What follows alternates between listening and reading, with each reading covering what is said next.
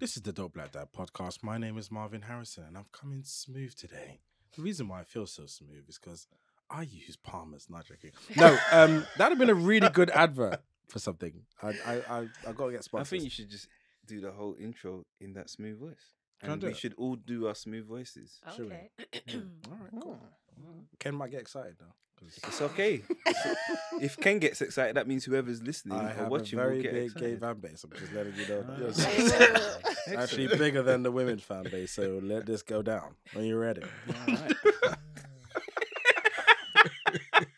The second podcast is always wild. I'm sorry. We just start losing our faculties. This is the Dope Black Dad podcast. My name is Marvin Harrison, and I am delighted today because we are in the Spotify studios again. They have allowed us to return. We don't know why, but we are not going to complain. Leslie is baking things and making ornaments to send to the head of Spotify to continue our long-term relationship. Okay, I will be. While we are here, I don't know why I just made you very gendered and gave you like a I gendered know. role, like in a kitchen making Baking? stuff for It's men. No, I'm gonna. So not me. No, For men. I'm going to be in the kitchen helping her. Okay, that's fine. I'll be your chef's assistant. Yeah, I think you can lead. I'll assist you. Mary, I think you can cancel your friend. Exactly. I said I need 3. Oh yeah, of course. Okay. So one one down, one back more up. There you go. 2 backups. Yeah, yeah. Yo, do not leave me alone on this microphone. So, we are joined here today. And not only are we continued to be joined by Ken and his wonderful wife, Mary, the authors of Financial Joy, we also have with us Leslie. Leslie, how are you? Thank you so much for joining us today. I am so good. I'm feeling amazing, and I'm using the smooth voice because that's the voice that we all agreed we were going to introduce ourselves with today, right? Leslie, can you tell us your relationship to green? Oh, right. Okay. Green is my earthly color. It's my color of happiness, and it connects me to nature, which is I'm an earth sign, so that's why green looks good on me, and I wear green a lot. So every time I see you, I get that feeling, and you out-peacock me every time. And I sit there and think to myself, I need to find more outfits. So next time I'm coming in hard and hot with some sort of multicultural peacocking outfit to take my crown back. You know, you went from Oh. smooth berry wet into my man. Creepy menacing? No, not him. Attenborough. David David Ooh, Attenborough. it was the breathiness, wasn't it? Yeah. Okay. There It are was black people yeah. in the studio talking. So How do we stop it? controversial. How do we stop it and end this before they get ideas about reclaiming all of their wealth? Oh, shit. Yeah, cool. We went there. We went there. So Ken and Mary, how are you doing? Thank you for sticking around. Actually, Good, we just kidnapped you. You actually have things to do. You have your kids to pick up from school, so now they're just standing outside the school gates because you want to hang out with us. Tell the truth. This is a good space, man. Yeah. We're loving it. We're definitely loving it here. You need to do all you can to secure this spot for as many podcasts as possible. Yeah, What can we'll you happily make to return. bribe the head of Spotify? What can you make? I just bring myself. Oh, okay. I'm Clearly, joking. this is how Ken got captured, so we understand. Yeah. She's a powerful one. Yeah. I am here. Yes. Darwood, how are you? I'm really good. Mm. This is really good. And I'm wearing green accidentally. Oh. So I'm matching with Leslie, kinda. Yeah. You've got a more repellescent, is that a good word? What's the Green? word? Do you mean just iridescent? Iridescent, that's Thank you. it. You Iridescent. guys know of your learned words. Yeah. We should have never give black people books. It's- What's going on? It's the glow. Tell us It's what's the going on. glow. It's glowing. It's glowing. So, Leslie, one of the Yes. things that we discovered in the last podcast is that Darwood is open and ready for love, the deepest kind. I didn't. Ah, just 1 second though.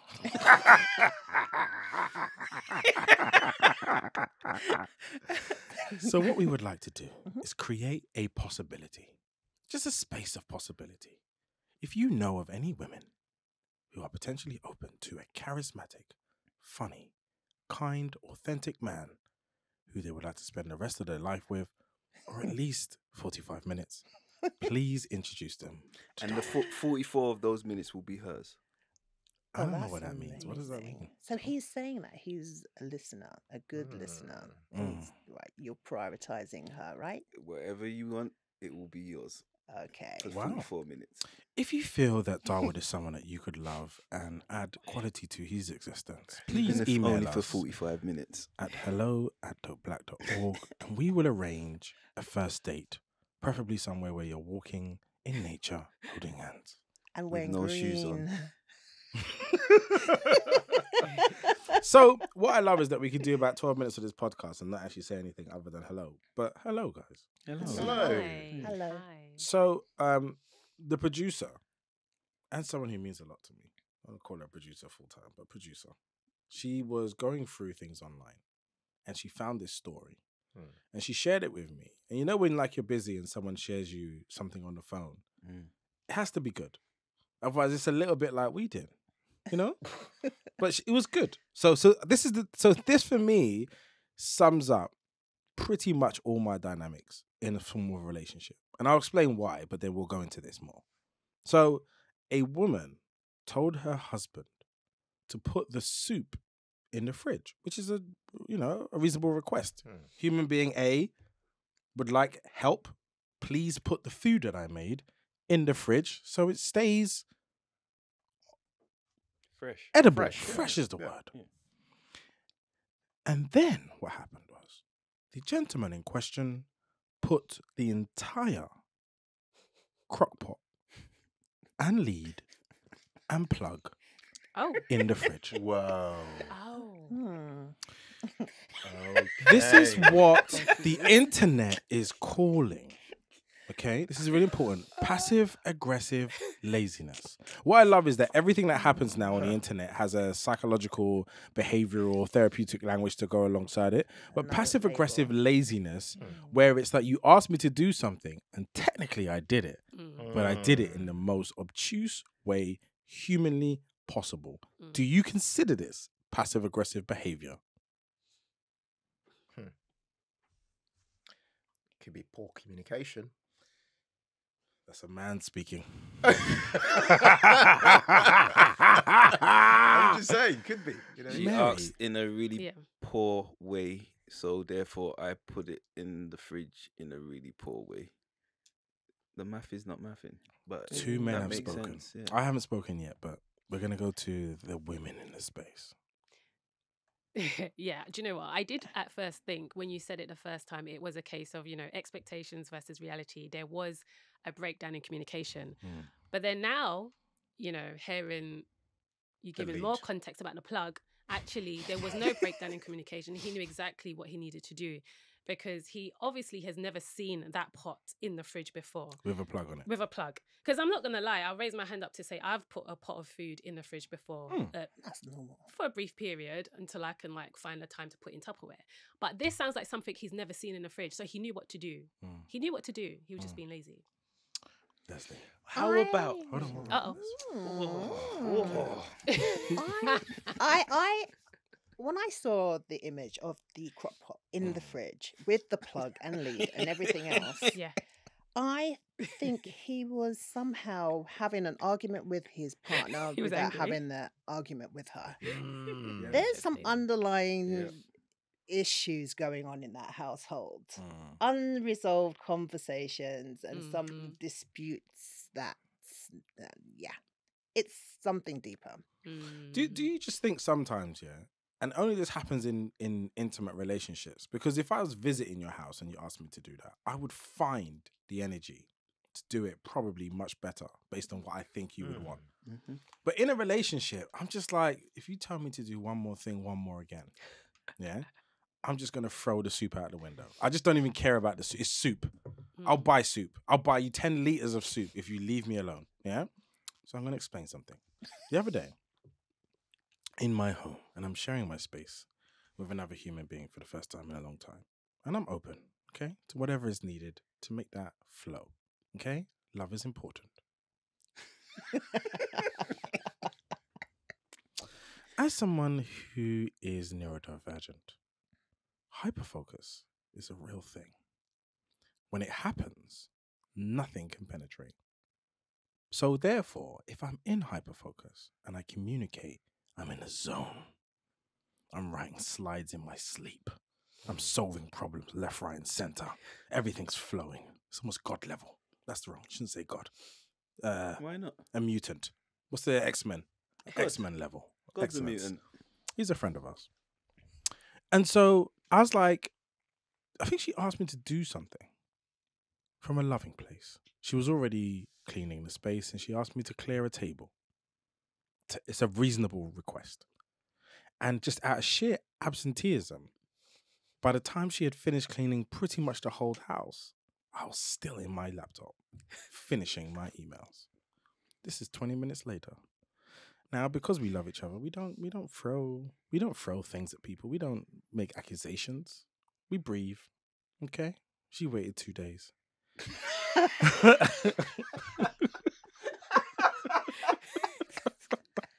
2 days. She waited 2 days. And just on a casual car drive on the way to somewhere, she was like, the other day. And I was like, yeah, what happened the other day? She was like, well, look, I asked you to do something. You said yes. I came back. It wasn't done. And in that time, I now can visualize me typing really furiously, looking up to her, pointing at a table, seeing the table was full, mathing what was required, going back into my zone, and then time blindness just took me into another hour. Now, I know this, okay? She understands I'm ADHD, so she understands. But also, she needs things too. And I feel like in relationships, the request to do things on other people's time is very difficult. And also doing it in the way that they value in their time is even more difficult. So when you add the variables of ADHD, sometimes I just forget. And it's not about anybody. It's not, you're not important. Just time flies. And I'm having the best time ever. And then I'll probably go to her and be like, hey, look at the thing I just did. And she's like looking at that table that hasn't been done. And I'm like, I just solved the world's problems and helped 30 companies. And like, I realized that this is like a common occurrence, okay, in dynamics. How do you do stuff on people's time? Because in my downtime, you're there. So I don't get a time to be like, I get to recharge and hide and be by myself and just exist. Because in that time when you see me doing nothing, I may get a request to do something. But then if someone stranger turns up and knocks on the door and they're like, hey, Marv, and I'm like, yo, but 10 minutes ago, I was very frustrated at the fact that you made me get up and do something I didn't want to do. And so the question is, how can you find positivity and love for that person when 10 minutes ago you didn't have positivity and love for me in putting the things away?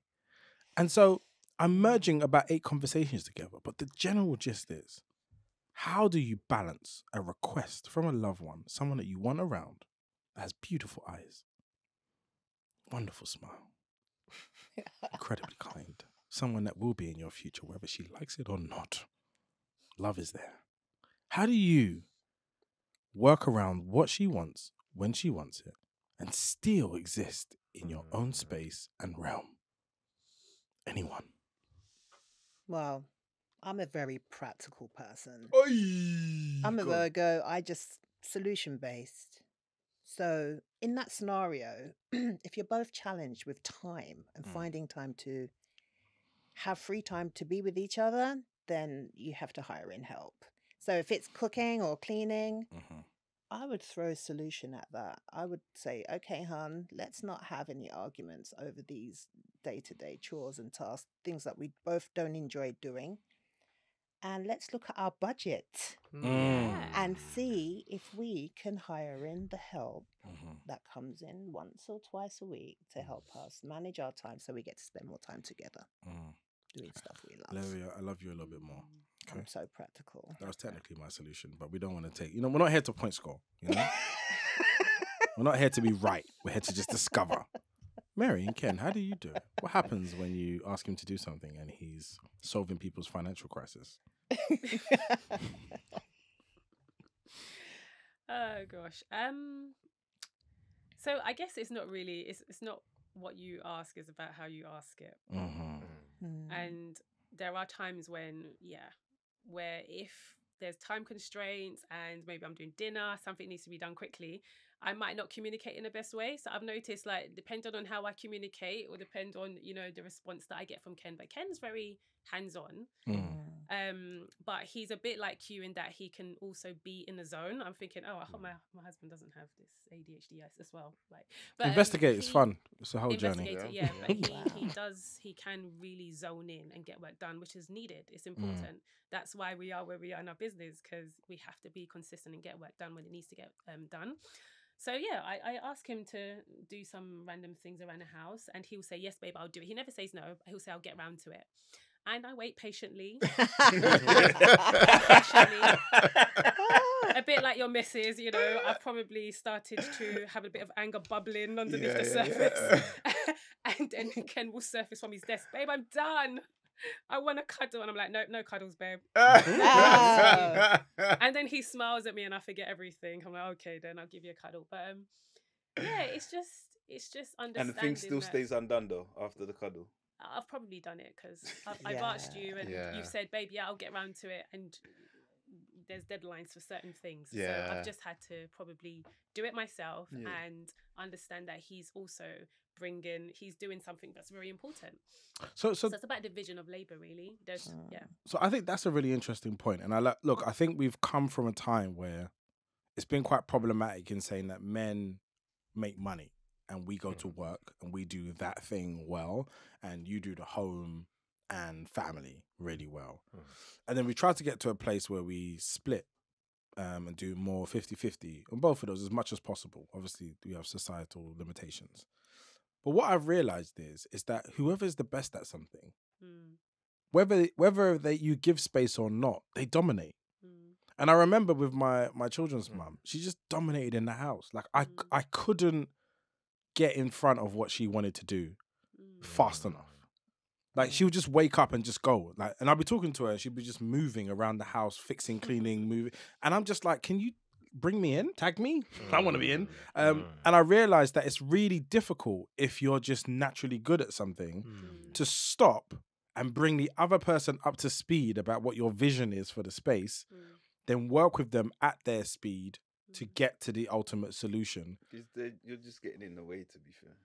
I was trying to be nice about it. But I feel like when I'm doing something like that, it will yield something really big in terms of business or growth or providing an answer. And it's not that she's also a working person also, but in her way, in her own working realm, she does the exact same thing. Like when she's focused on, like she did a documentary and we watched every single frame that she shot and was typing up what everybody said and time coding the whole thing, which took her about 3-4 months. So when she's doing that, there's no point. Whatever my needs are, it's impossible. But I love that about her. But I also just love that about people. Like have a thing that you're incredibly passionate about outside of your home and outside of your relationship, that you can kind of look at them doing it and be like, wow.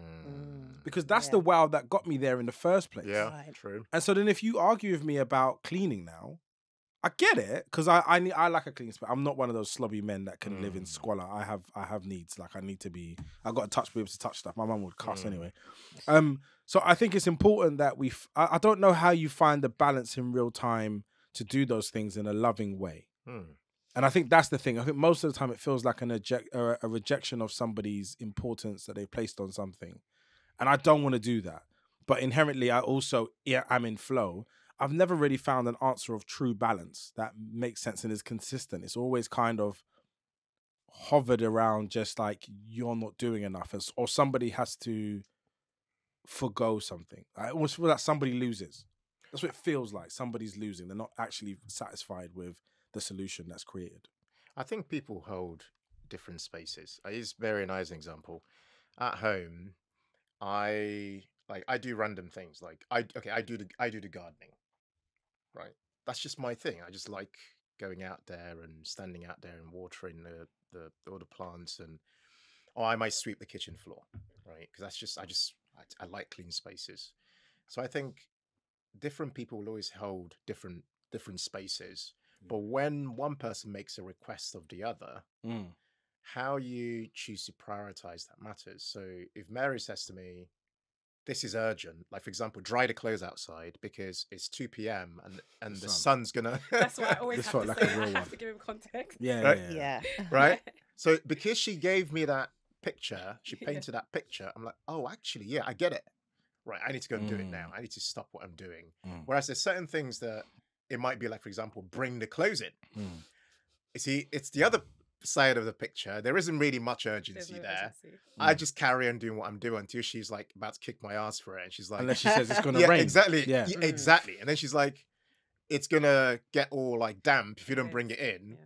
Then I get a move on. So I think there needs to be a balance of who's holding what spaces, and then when you communicate with somebody, how effectively have you communicated? Have you like said, well, actually, look, this kind of needs to happen in the next hour, not like in work talk, but just expressing a level of urgency. So someone goes, actually, I need to deal with this now, or actually, I have some room, I can wait a little bit. Is there a way to apply some financial joy to that by taking Leslie's suggestion earlier and delegating it to a dry machine? Absolutely. Do you know what? It's interesting you say that. So we on Wednesdays we have A cleaner. a cleaner come to our house, and for a long time we had this scarcity mindset of I would do everything myself. That's a scarcity driven way of thinking. Whereas now we think, well, actually, like for example, although I water my garden, somebody else cuts the grass. Like and it's our neighbor. He just comes over once every 2 weeks and does it.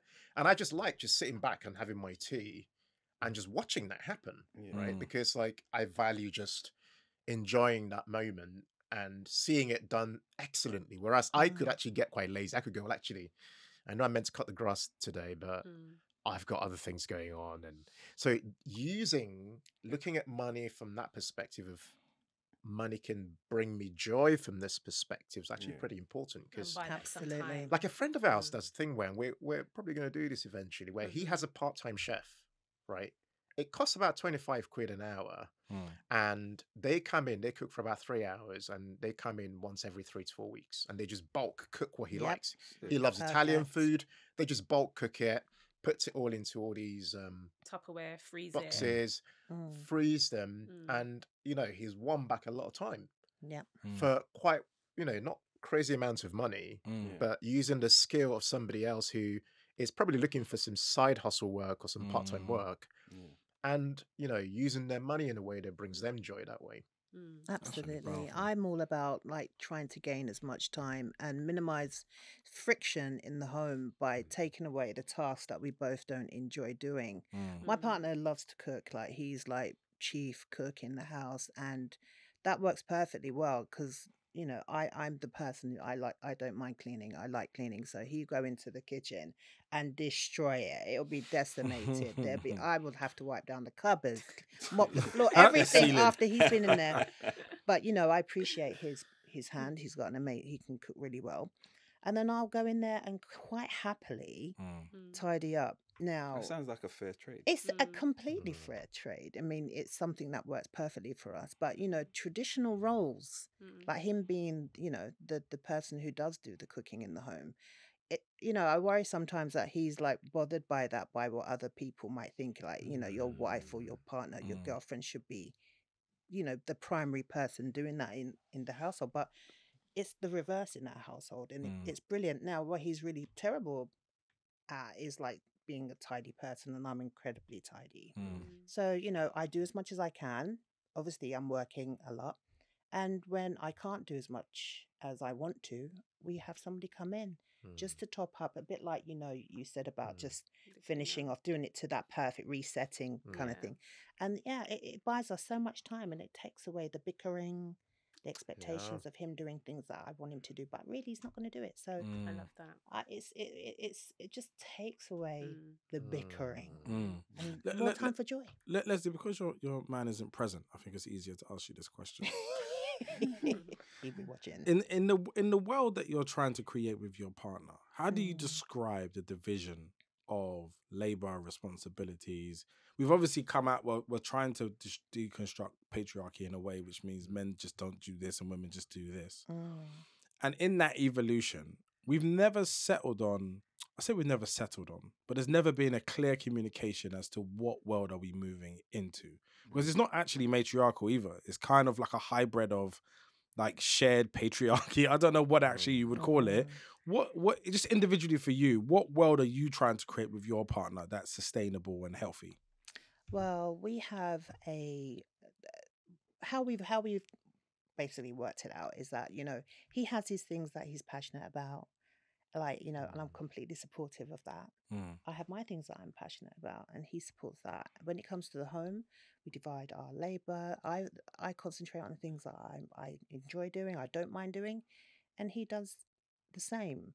And we just stick to that. It just works. But we're honest. I'm honest upfront by being honest about not being able to do everything in the traditional sense. It just allows space for me and for him to identify what our strengths are in the home.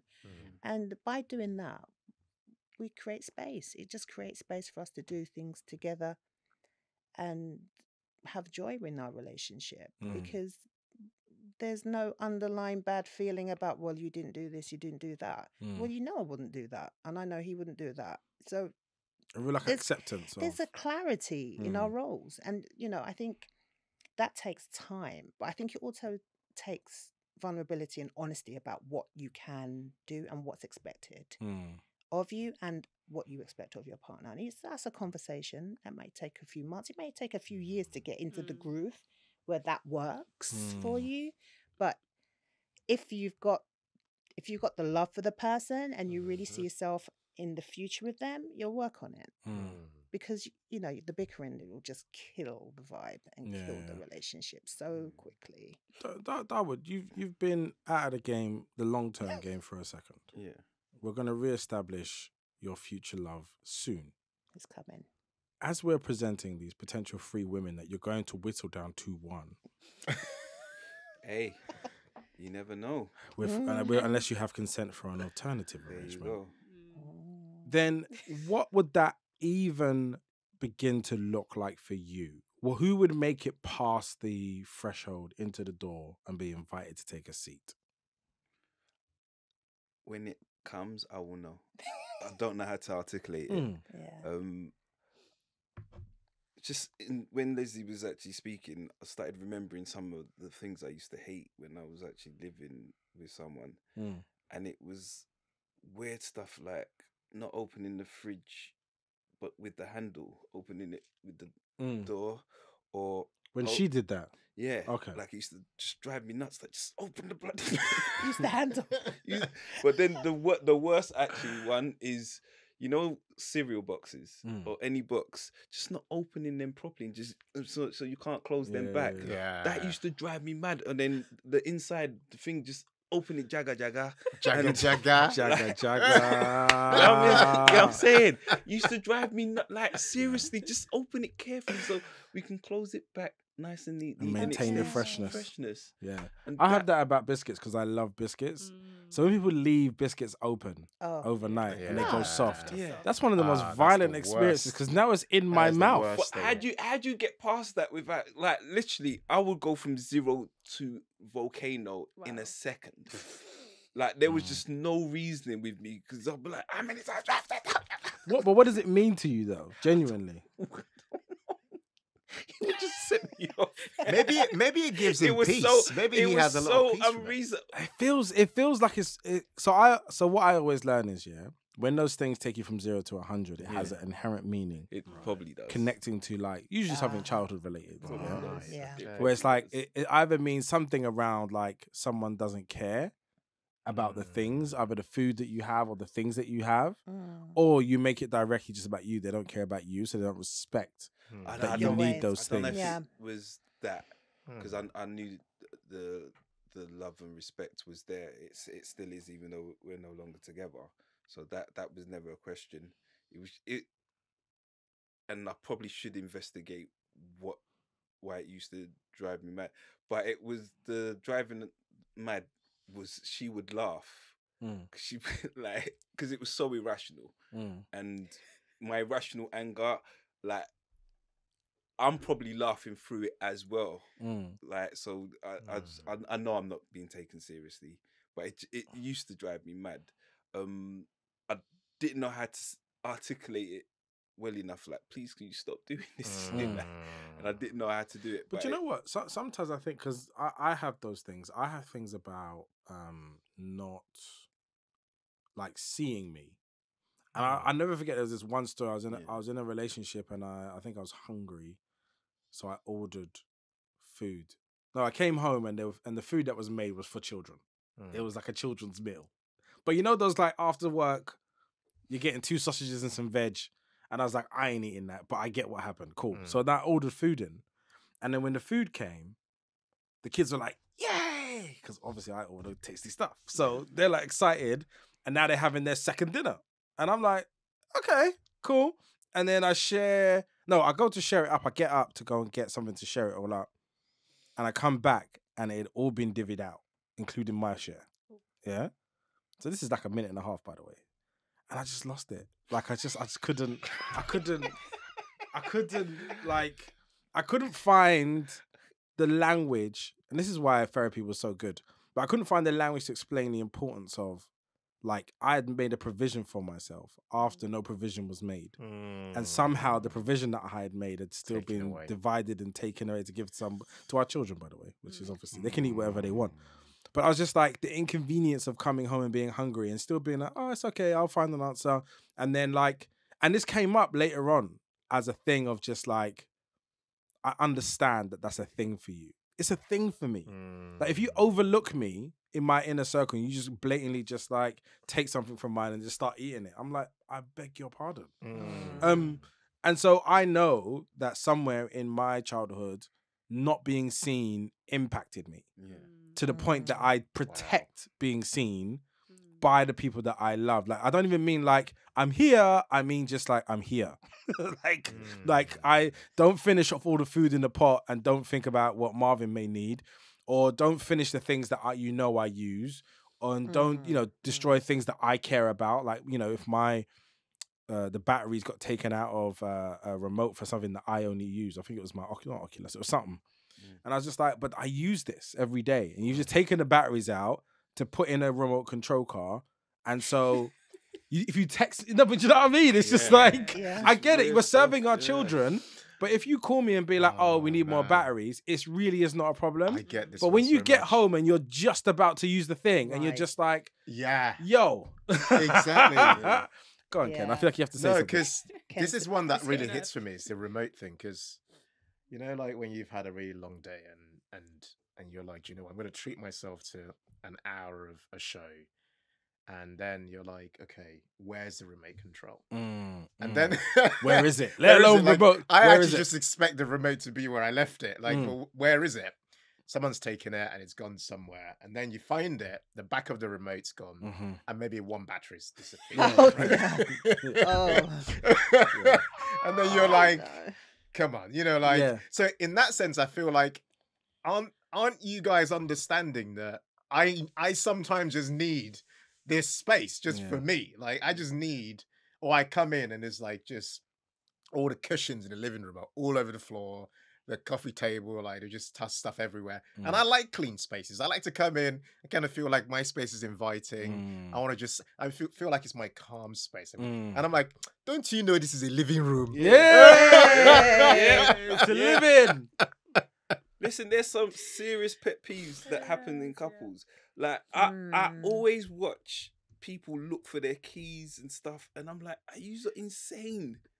And that, like, I know, I can remember where this started from, and that, my bedroom when I was a kid was a bomb site, literally, but I knew where everything was.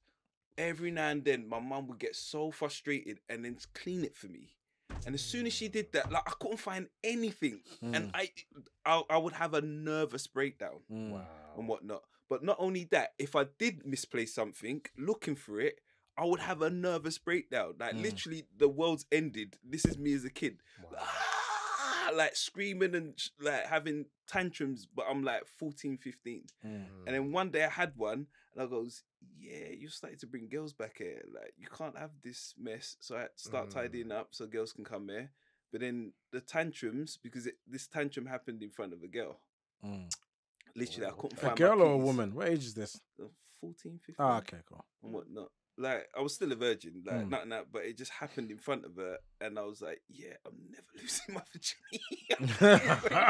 So then I devised a method Mm. where, cool, if I put my key in the same place Every every day, single time as a yes. habit, I will never have to look for them. Mm. And then also, I'm allowed to have 2 places that I can do that in. So I know exactly where it is. A or B. Mm. Do you feel like you just answered your question as to why the cereal box being untidy is a massive problem for you?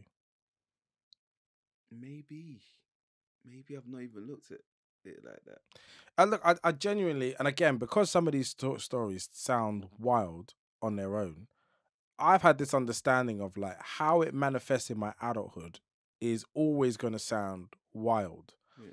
And I can obviously make it sound kinder by being like it connects to my childhood. But I've had to realize it's my responsibility to not have that reaction to things. Yeah.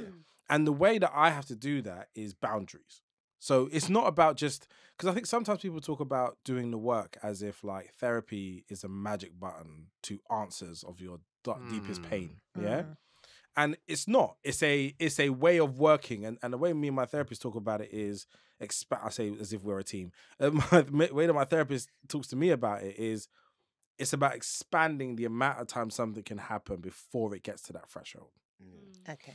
And so it's not just like it never happens. It may not happen on the 3rd. It may happen on the 5th. And that's an improvement. And if you still build on that and practice, it will get more and more times before you react.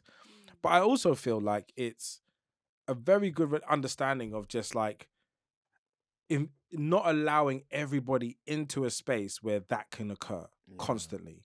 And again, so me not having boundaries meant it was just like, hey, everyone come and take everything. And then when it was like, oh, I need this one thing for myself and I had to give it up, of course I didn't feel good. But I gave away too much. So if I have 100, I can say, I have 50. Come and take 50 of these things, and handed them out. And I kept 50 for myself. I still have an abundance, but also I've given out some. Whereas I would just give out 99 and be like, hey, whoa, whoa, whoa, whoa, whoa. What's happening here? Yeah. And I think in that imbalance, and I think the last thing that I found that is that I wasn't recharging. I wasn't replenishing myself, and I wasn't loving on myself. So then I think if you're like, even for things like that, if you're stretched in other ways and other things are going on, that does become super important. But if you've just woken up and you see certain things, you're just like, it's like, the cereal box, fine, I'll do it later. You just have capacity. So rest and like loving on myself. How do you communicate that that to someone you're living with? So we actually have weekly meetings, which sounds bizarre. But I like concepts in relationships. I don't like living in just like, hopefully I'll love you and hopefully I'll love you next week. We have like, we implemented this idea of weekly meetings. So on a Sunday, it's a reconciliation day. Like, how do you feel I've loved you this week?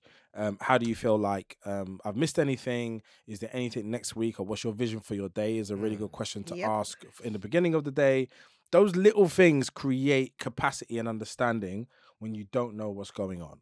And I think for me, any healthy relationship that I can ever come across, there's some version of those tools in place to just open up the door for conversation. Bespoke one for that couple.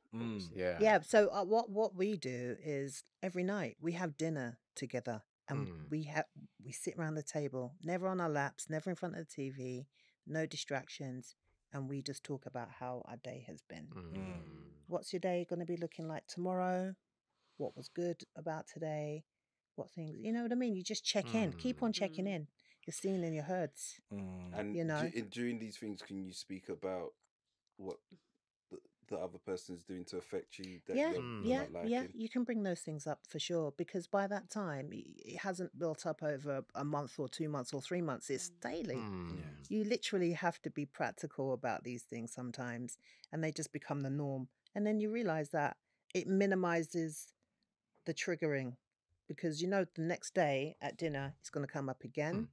It's going to get dealt with. There's not going to be a lot of time in between where things don't get discussed. It's interesting talk about relationships that we read some astonishing stats yesterday around financial infidelity. Wow. Yeah. I like so, this. Yes, this so- I want to hear. Yeah, bars. This is yeah, interesting. so a lot of couples, because they don't really communicate and don't have certain things in place, like we've just been talking about, don't know that their partner is, for example, in a lot of debt. So I had an example not too long ago of someone who said their partner had built up had maxed out 6 credit cards, Wow. and they didn't know about it. Wow.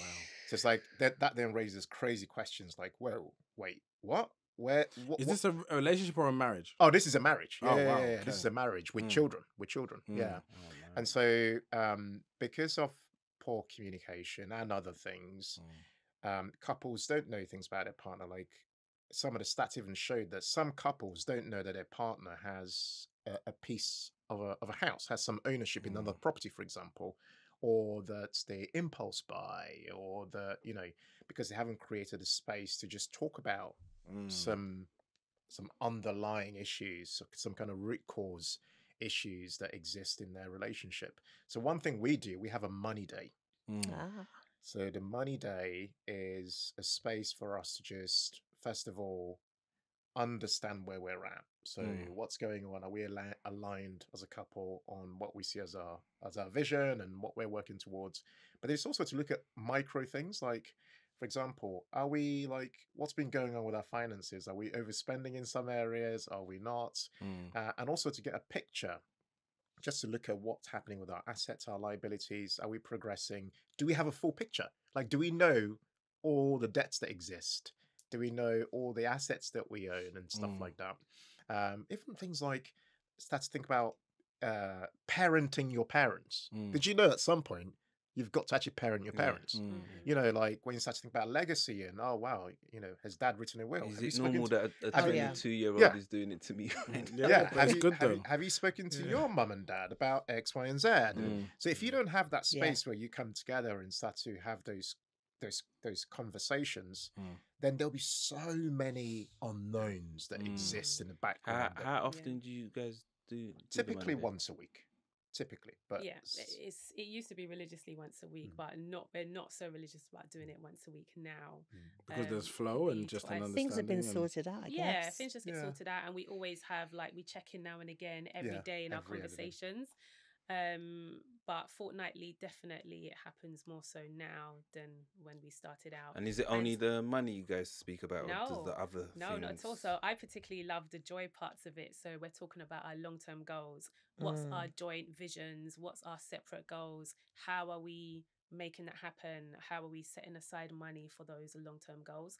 And so it's just a great time for partners to actually come together, because a lot of the time we're so busy living our lives and we're all chasing our own individual goals. But, what are we doing together jointly? How are we supporting each other on those Absolutely. goals? So, yeah, Yeah. I You really know, love that because aspect of it. people like this whole adage, business never personal, but because you are having a money day, although you've added the joy parts of it, do you bring the personal stuff of your marriage in on that day and discuss that as well on that day? So our personal stuff we discuss pretty much every day, because Mary and I work together and we enjoy each other's company. We go for walks, and during those long walks we just talk about stuff, we just catch up. So I'd say the personal things like that are happening every day. But from a financial perspective, money just has its own space for us to, and I also find someone has to have responsibility for it. So we've got this concept of the home CFO. So you need somebody who needs to be responsible for money in a household, because wealth building is like doing admin, and admin needs to be done by somebody, and somebody needs responsibility over it. Like, for example, have you completed this form and sent it out? Have you paid that penalty notice? Which, a lot of people don't like dealing with, and there's always a cost to delay to doing things. So I think in a relationship, there needs to be someone who says, actually, do you know what? I know we're going to meet on Friday or Sunday or whenever, but I'll just prepare like a little mini agenda for us to talk about, or a little thing for us to consider.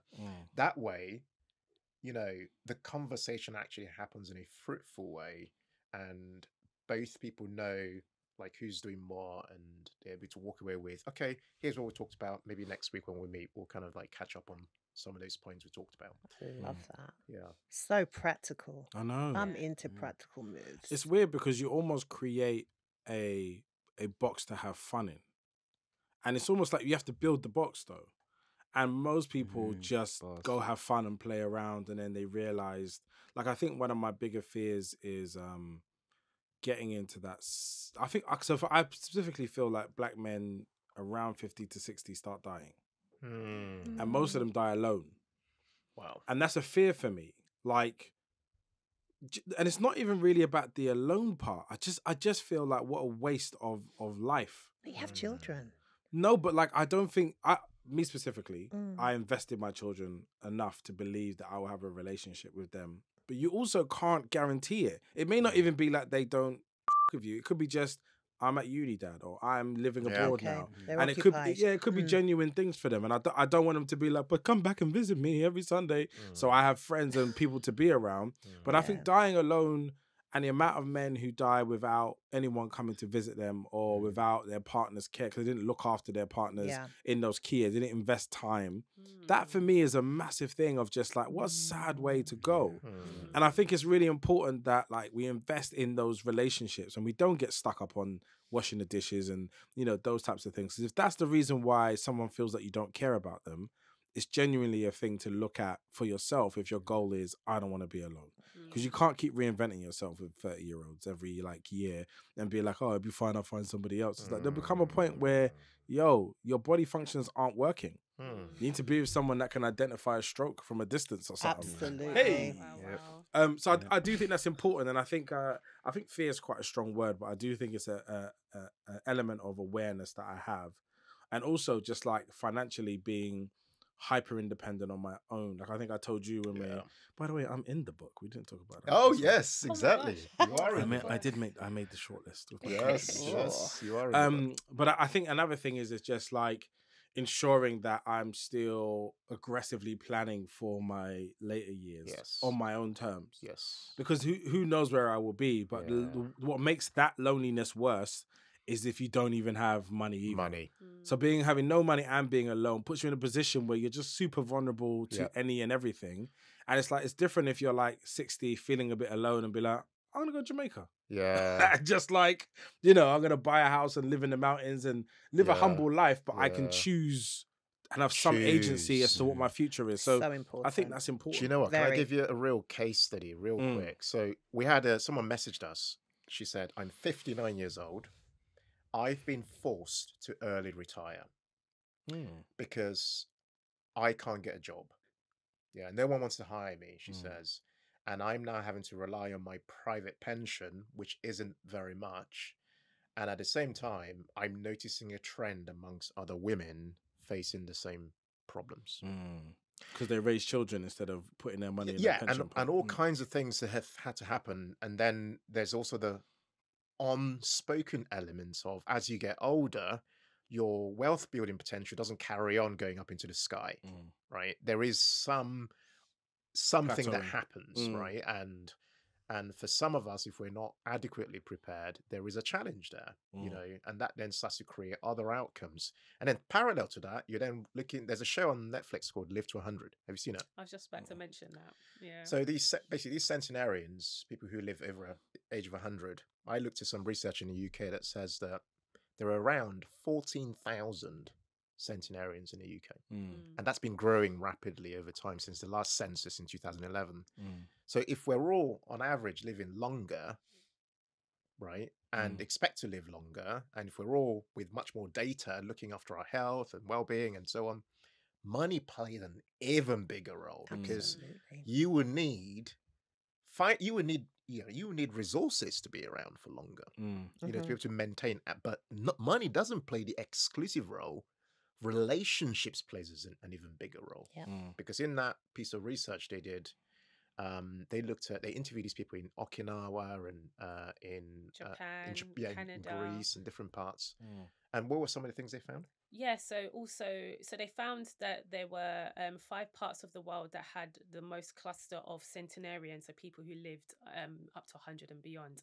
And they found like there was 9 common lifestyle traits that were common amongst all of those parts of the countries where you had the most centenarians, and some of them were like plant-based, plant-sons. So they ate 90% plant-based food.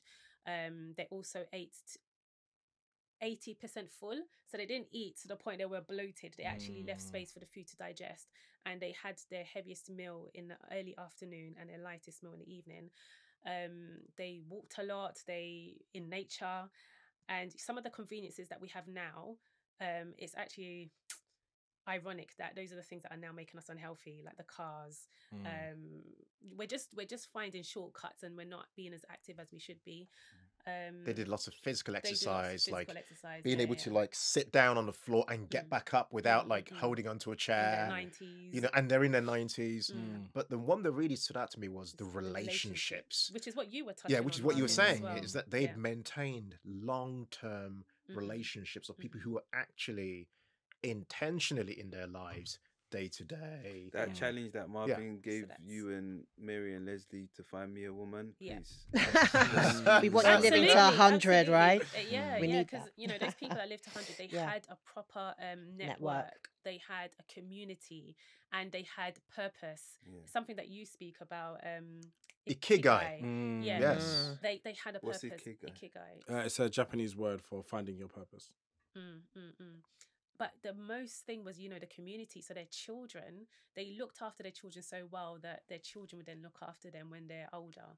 But even if they didn't have children, their partners, you know, the wives, the husbands, they stuck to each other. Because they had nurtured those relationships. And, you know, they also had a community, like whether it was a church, so Seventh Day Adventists, they had something that they all had common goals and values that they, you know, and 7 Day Adventists are also plant-based also people. plant-based. So I knew that they live longer than the average. But I often think that the point about the children, looking after your children and your partner, there is a conflict there, because often in our quest for money and a quest for success, we sacrifice those things, you know, and time passes. Next thing you're like, oh, it's my 50th. Oh, it's my 6th. You know, we're all getting older, but then it's becoming too late to actually prioritize those loved ones, really like genuinely make it a part of your internal culture to sow into fruitful relationships. So I think there's a reflective point there around like, what's really important to us, you know, like what brings us joy. Yes, okay, you know, earning's very important, but what other investments do we need to be making to better in people? In people, yeah, exactly.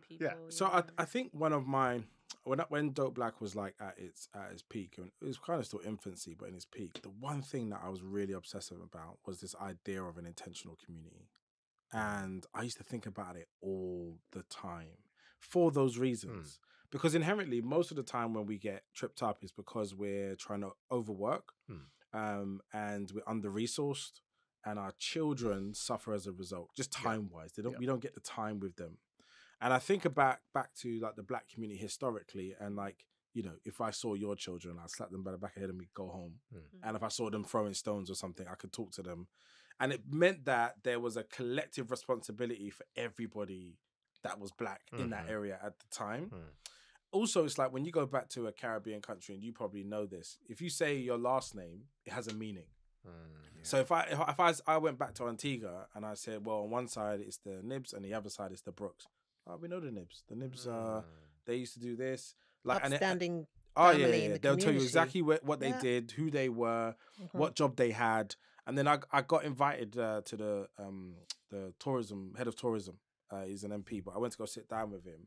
And he was like, so what's your father's name or your grandfather's name? And I told him. He was like, oh, yeah. And he just picked up his phone, picked it up, and he was like, yeah, where's the family there? Where are they? And then he was like, oh, well, they moved. No, because I used to be in the police office. So he hung up, picks up the police office. Oh, is he still working there? Yeah, he's still working. He's not there now. All right, cool. He just hangs up again. So basically, I could have spoke to my great uncle just in that moment, because it's that simple to be like, yeah, I'll trace you. I know where your people are. And there's a couple of things that does, which we don't have here. As a visitor in this country, we just don't have those ties. And I think it leaves us slightly aimless. So listening to you two is great, because I think you found an anchor through finance that structures you. and gives you a clear place of where you need to be and what you need to be doing. Mm. I think for many other people who were never going to be earning, I'm not saying that's the only reason you can make surplus, but they were never going to be earning 6 figures as a household. They are public servants. They work at a level which means they have enough to survive. But those people deserve a form of security and anchoring also. And I think that's what community does. Yeah. But trying to create a community against the elements of the country, I find incredibly difficult. Because the second, like, I might be okay, but then to make sure 5, 6, 7, 8 people are okay, we genuinely have to find a new revolutionary model of how we coexist. Because if somebody else out there is like challenged because COVID and 8 people lose your job in your community, that's a massive fracture. It's so expensive to exist here. So if anyone comes up with an answer how to do that in a fair and equitable way, because my last point is every time these communities are led by men, something goes wrong. Right. The SWAT team has to come and get them. Someone's having children with fudging other children. It's a whole. I don't know if you've seen the documentaries on Netflix. There's one about, is it Waco or one of those? Right. And the guy was like getting guns and he was creating this army and he believed that they were coming to get them. And because he was so aggressive, they actually came and got him. And then about half of them, most of them died. And you're just like, this would never happen if it was led by women. It would just never happen. So I think it has to be a matriarch community. That's the one thing I know for it to work.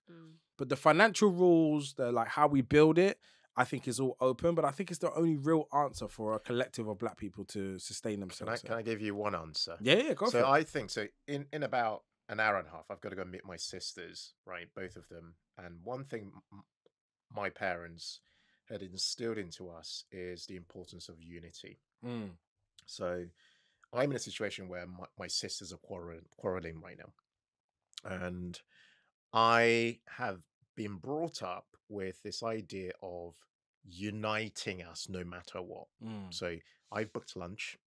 We're having that lunch, and that lunch is a unity lunch. It's a lunch for us to put all the cards on the table, hug, make up, and start supporting each other and our children. Now, I think this is very important because I think from a communal perspective, that unity needs to begin at home. We have to be able to find togetherness in our own vicinity at home. Because if you can't show it to your people around you, how on earth are you going to show it to people you've met or strangers? You know, so there's that practical aspect. Then there's the mindset aspect. So, for example, we have a culture of hoarding knowledge, right? Which is, you know stuff, but you don't want to tell people. You're like, because your scarcity way of thinking is making you kind of think there's only one pie in the world. And if someone takes a bit of that pie, they're taking it away from you rather than, you know. So I think there's a practical element of trying to create unity starting from our immediate spaces. Then there's a mindset element of actually, do you know what? Me helping you doesn't take anything away from me. So I think it's that combination of beginning with what you've got already, but also trying to help us to think differently, you know, in the us helping each other. It's not like it doesn't cost us to do that. It actually moves us all forward. How do you make that look attractive though? Because, you know, we all all know that message, but I think having something set in an intentional goal. So we're helping each other. We're creating a community because we're going to gain this. So we're going to build a retirement village in the Caribbean. We're going to, I'm going to build one in Barbados.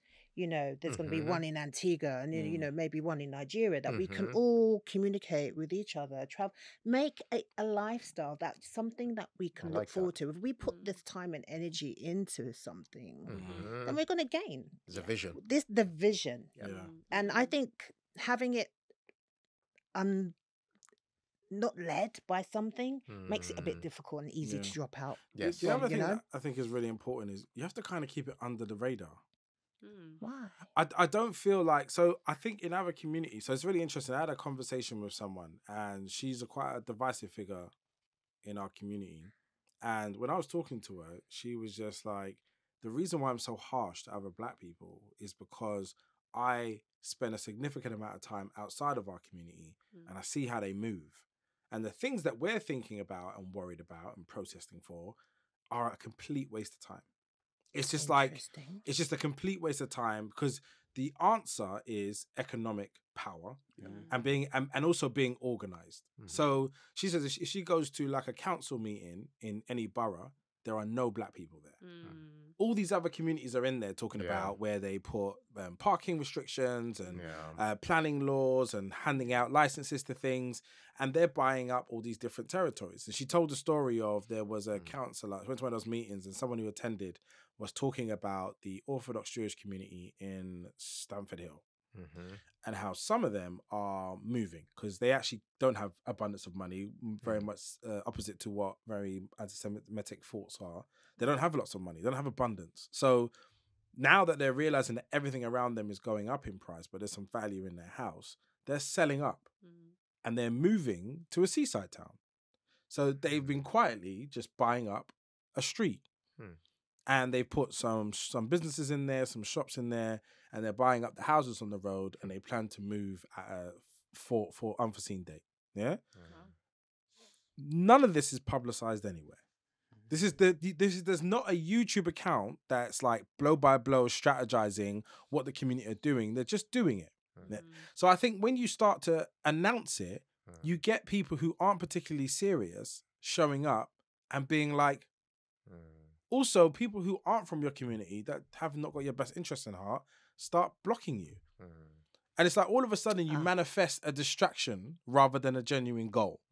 So if I was to ever create something again, it would never be known. So are you experiencing this kind of with Dope Black Dads? It's not really Dope Black Dads. I think just when, and there's many other variables, so it's not really about that. But like, I realized that as we started shouting about it, it lost its focus. When it was just us doing what we were doing, and you know, because you were there from day one, the conversations, I think I cried 3 times in like a week from the things that men were saying. Like, it woke me up, because I've always lived very individual. I've never really lived in life with lots of people before. So my whole, up until 35, I was just living, working, doing what I had to do. That's the first time I sat and listened to men properly. And it shook me. I was like, wow. So and the thing is, I was in my own feelings, but I was like, I've got to do something. So that's how all of that happened. That whole period of time was me responding to what I was processing for the first time. And I just think that there was no plans to make it more. Because if it was, it would have just probably happened. But it was just to exist. Be there, say the things we needed to say, represent men in a much better way, have really genuine conversations with us, and where we're not as good as we want to be, and where we are working and we're not being heard. All those things mattered. But if I was going to create a genuine economic movement, I would never ever talk about it. I hear that. But talking about Dope Black Dads, I have to say you've created like a dope community. No pun intended. Like, it's Thank really you. good. And anytime Ken says he's going to something that you're organising, I'm like, yeah, babe, go to it. He always comes back feeling, you know, he's buzzing, like replenished, refreshed, and just it's always good appreciate vibes. it. I think it's an interesting point you make about revealing what you're doing. There's a great talk by Derek Sivers. It's a TED talk on why you shouldn't share your goals with other people. Wow. It's very short TED talk, but it's very powerful because psychologically, when you tell people your goal, there's a reaction. People are like, yeah, but there's a lot of buzz. And the research actually shows that most people don't then take the steps to do what they said they were going to do, because they had announced it and gotten the validation, and it was like all the hype.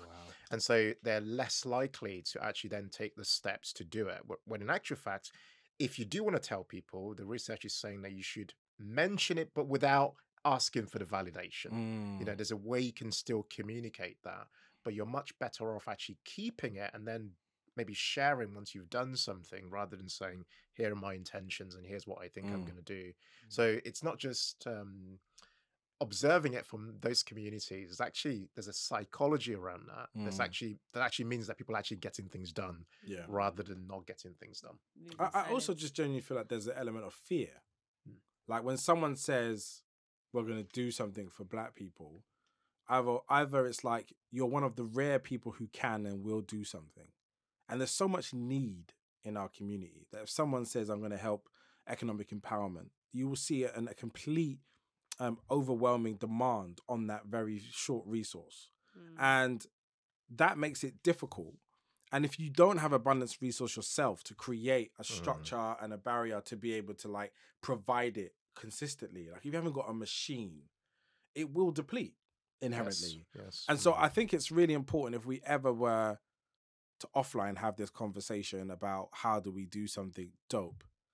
For me, I almost would build it like a company would build it. Absolutely. This is why Beloved even was created. But the whole point of it was like, rather than sit there and be on the front lines saying what we want, we just became a structure. And the structure had a very clear operational model. And so it's a service. It's not a we're here to help. It's just you want something, it goes in here, and then it comes out here with systemized, this 100%. deliverable. Yeah. It's not emotional. It's not personal. It's not good or bad. It just is, and we just That's how deliver it is. outcomes through that process. Yes. What I want to do is take that process and apply it to other things that aren't just about turning over revenue or products and services in that way, but answers like let's have a global retirement home project. But the way I would do it is not to be like, hey guys, let's all come around my house for tea and let's talk about a retirement project. I would go away, get planning, get a site. Someone will build me a 3D model. Yep. Someone will do me the design. There's an investment arm to it. It's just clear what you're paying in. This is the buying price. And then just whoever shows up, shows up. Because I think the other part of selling the idea at the beginning, again, you just get pulled into multiple different versions of what it could be. And why don't we do one in Trinidad first? And then before you know it, you're not actually doing anything. So there's a bit of that part as well as the, once you say it to yourself, you might just think, I did it. You haven't done anything. Leslie. Yes. Have you been a part of, I feel like some reason you've been a part of some sort of financial movement, like a partner times 10 or something. Have you been a part of any of these Black empowerment movements before? Well, actually, no. But what I've been around are people who, from maybe about 10, 15 years ago, were brave enough and had the courage to embark in a property investment strategy that I completely understood and joined in and got in my mid-20s, which really afforded me financial freedom by the time I was 35. Wow. So, Amazing. you know, being around people who you really see and understand their vision and just having the courage to step outside the societal norms and also, you know, thank God they shared that information with me. But clearly they understood that I would understand what was needed, and they clearly knew that I wasn't going to be wasting their time because I came at a point of desperation. I needed to do something else. Corporate life didn't suit me very well. You know, even the commute here today triggered me. I was like, Lord have mercy. This tube, yeah. So I knew, you know, from a very young age that having a plan and having a vision, executing is absolutely imperative, and having systems and being disciplined. Yeah. Wow. But the vision is the most important thing. So, you know, I'm a very vision-led person. Like my vision and my is sometimes not understood, but you know your vision, and you have your trust and belief in yourself, you go for it.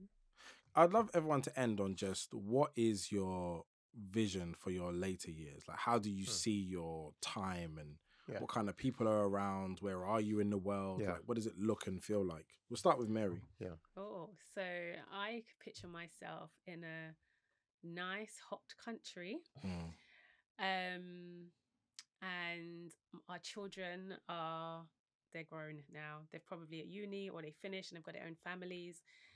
And we're in a position where they can drop their children off for the weekend or the week or whatever, because they want to go on holidays, you know, just the partners, husband and wife.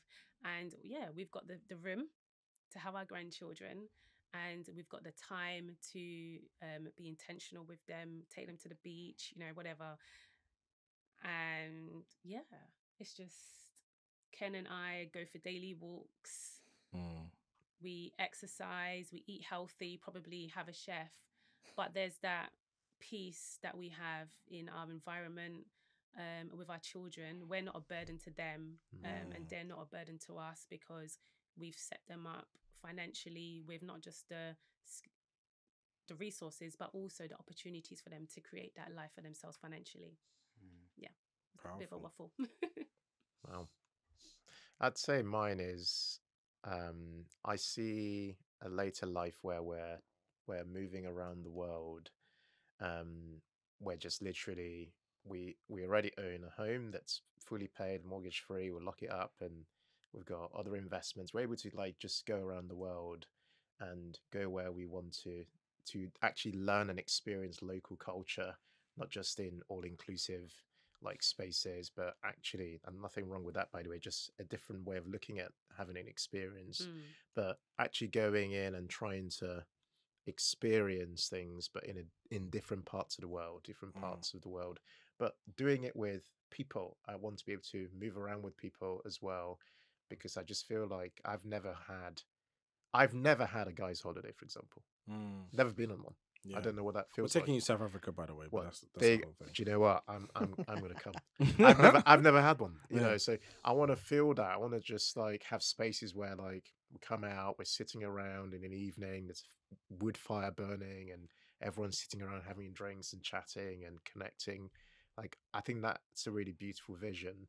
Mm.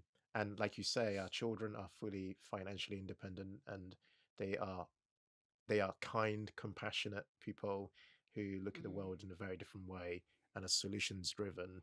And we're able to connect with them really well, and they connect with us. And so that for me is the vision I see.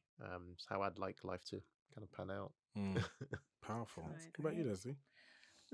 Mine's really simple. Mine's a statement like I want to have an experience-based lifestyle until I die. Mm. So a bit like your Mm. experience, experiencing different cultures and countries and people and cuisines and foods and activities globally, right? So I'm already on that journey, Mm. but I want to continue until I die, Mm. literally. But if you want to come snowboarding in Japan in Yeah. March, come to Japan. What? That's where I'm going to be. I love Oh, that. okay. So Wow. I'm a part of a group called the Nubian Ski, Oh. and Oh, we've been going for Sick name. 22 years. Okay. do you And know we're what? a Is that in the group. UK? Is that Yeah, UK based. Can right? beginners Can come? we? Can we? Absolutely. Yes, Right. sure. Absolutely. We need to find out how to join. Yeah. Yeah, So black people ski buddies.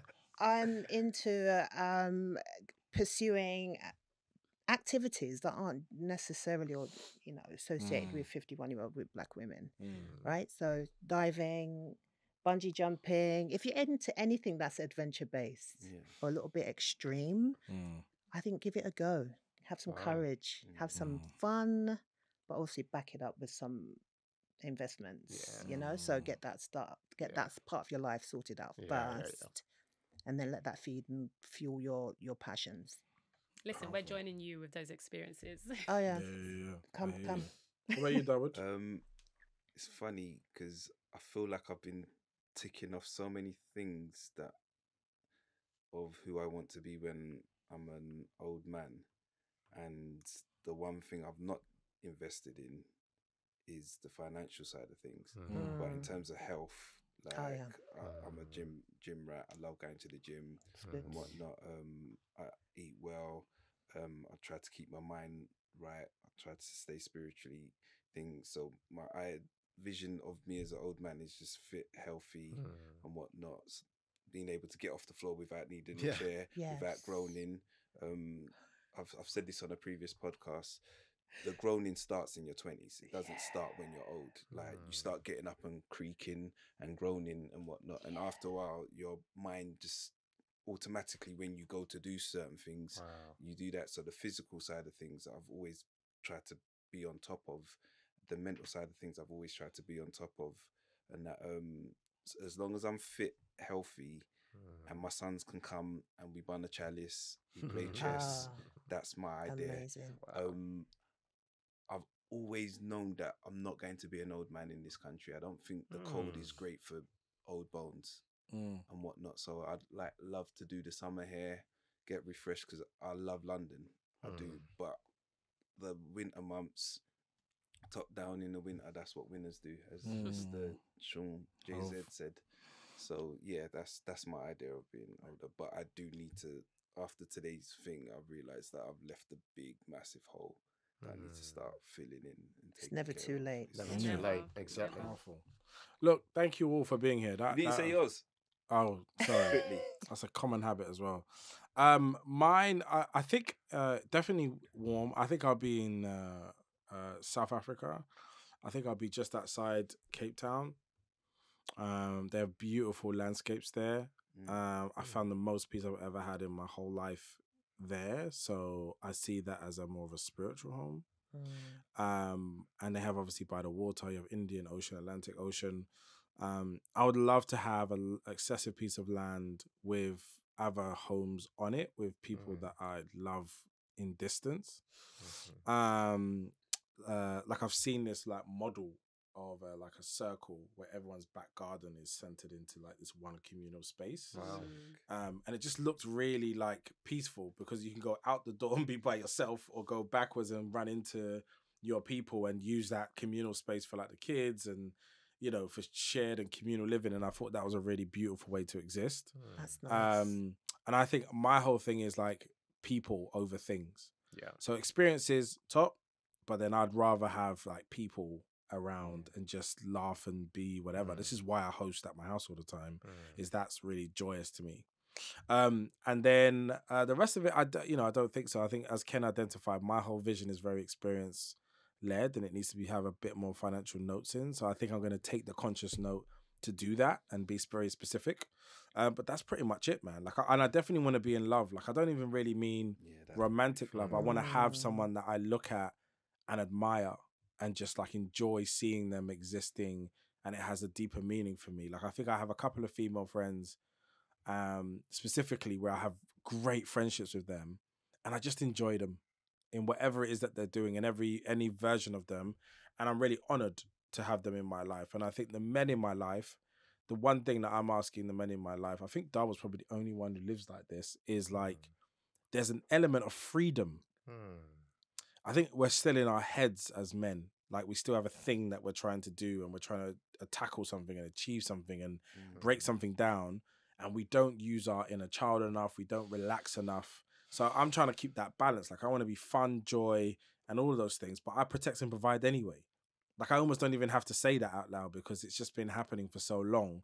But if I don't tuck in my joy, my rest, like I think it kills all of the possibilities of this other thing. So that's a really important thing, and that's why I do intentional men work now, is I want to poke them and be like, you're not doing the things, like you're doing what the society has told you and you're not happy. So that's a really important thing for me.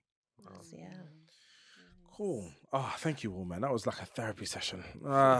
Should we just take some time just to close our eyes and like allow the energy that we created to leave our bodies and return to the state that we were once in, our happy place? Visualize that person you love and that food you want to eat, or that person you want to eat. And just indulge.